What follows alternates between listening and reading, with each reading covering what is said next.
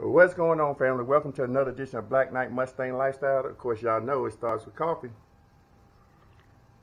It always starts with good coffee at the house because it's definitely got to be community coffee. And y'all know community coffee. That's a blooper right there. Community coffee is the sponsor of this. So anyway, let's get into the video. Hey, family, what I wanted to show y'all I'm doing is I had to take this brace off because I can't get the bolts back under here. So you got to take this transmission brace. It's got a bolt here, and a bolt there, and a bolt there, which I already took the 4 bolts out, which look like this. So I think we got to take the bolts out of here. I don't know if y'all can see it's up there. It's kind of dark on there. I can't put no light on here because I need the power for my impact.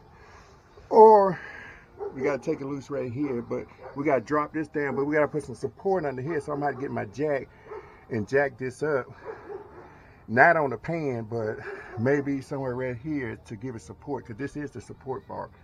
So we're going to go ahead and do that, y'all, and hopefully that'll be it, and hopefully this whole piece just comes out. But anyway, okay, family, I didn't take the whole bracket off. What I did is slid it back past the hose, and that should be enough to get in here and get the rest of these bolts. So I don't have to take this off, just banged it back and jacked it up right there.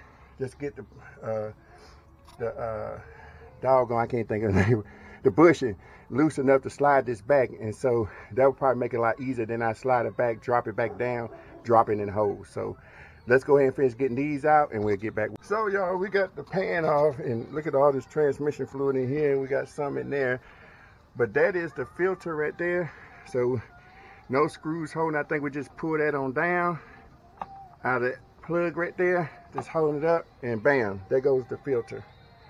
And try to get all this extra transmission fluid out of here. I don't know why I had my glove right there in the way. Let me move the glove so it get wet. And it looked like it's pretty dirty, y'all. But that's it right there. So hopefully we hoping that's the problem why it's not switching. And hopefully it is. And we're going to drain this some more. And then we're going to go ahead and, my glove about to go in there. But anyway, we're going to try to go get a filter for this thing. We'll get back. So y'all, what we're going to do, pan didn't look too bad. And this is usually where metal shavings go in. And I don't feel no metal shavings in there. And yeah, no metal shavings. So we're going to clean this up, put the new seal on, and we'll get back with you. Okay, here's the new box with the filter, and also it came with a seal. We did clean the inside of this up, and we're going to make sure this matches up the seal in here to before we take that one off. And then you can see that's the new one right there. And this is a little cheap seal. You can tell that's a little better seal, but I don't know if I should take that off or not. Don't look like it was leaking on the pan, not that I know of, and might be all right. But let me see if this one works. We're gonna keep that seal on right there because it looks thicker than the other one works, but it looks too thin, so we're not even gonna mess with that. But we're gonna get under there, we're gonna put the new filter on, clean up under there, and throw that on. So it's starting to rain again. Off and on, so we'll get back. So basically I've been getting soaked all day, even though I got this down here and got soaked. But anyway, we finally finished. Wanted to show y'all everything. Put this light up here, but we got everything buttoned back down. Got that brace right here, back all bolted down and everything. When we torque these bolts right here, the bolts right there, as y'all can see, you torque them down to 18, and you go across diagonally and then up and down, and then you go back around and make sure they all tighten at 18. But we are finished here. We got to get some transmission fluid. I think we lost about 1 gallon. We're gonna get 2 gallons to be on the safe side, and we'll see what this thing do. So we'll get back with y'all. Okay, y'all, we out here getting ready to get on the highway. It's kind of dark in here, so y'all can't see me, but we getting ready to see. This gonna be the moment of truth. If this thing changed over and it was the transmission filter, I'm hoping it was, and needed a new, some fresh transmission fluid in.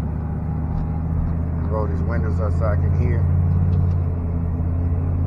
So far it's changing good, but it's always like that. I think that last 2 gears, like the 3rd and 4th, what I was having problems with. So we'll see. Let me get them blink on.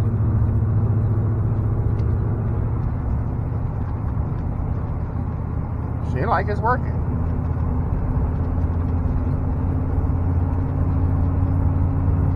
Yep.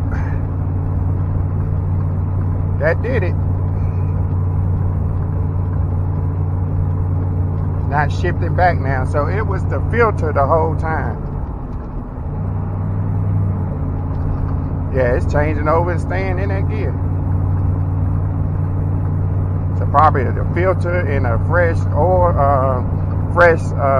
transmission fluid, and it's not shifting back. It's shifting just as smooth.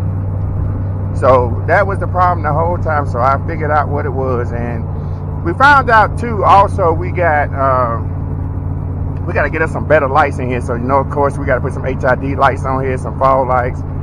And we found out that we got a hole that's leaking a little bit in the reservoir. Well, it's an old reservoir, probably the reservoir that was in here probably when the truck was built in 1996. So anyway, we're going to go ahead and get on back to the house, and we'll see y'all in a little bit. So as y'all can see, family, the dually, we got it rolling right. It's changing gears, nice and smooth. We got a couple more things to do to it, so we're just going to take our time and keep posting it on the channel, doing stuff to it. Other than that, it runs pretty good. Just need cleaning and some other little odd things. And I found out that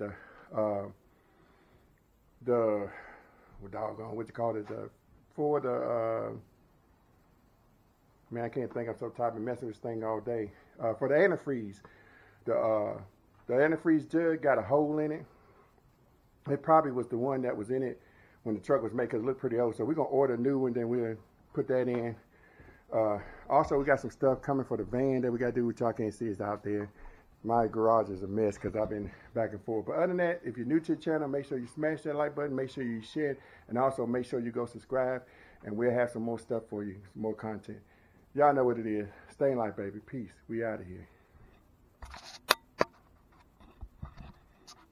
And roll tide roll, baby, for life. Peace.